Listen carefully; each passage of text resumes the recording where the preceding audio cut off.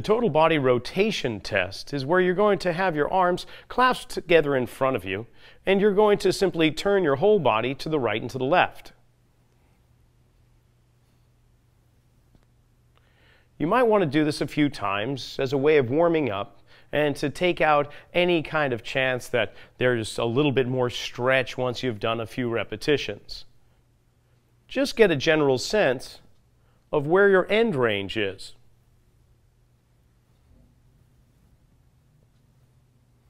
And then use that as your test to continually see if one exercise is going to be beneficial for you in that moment.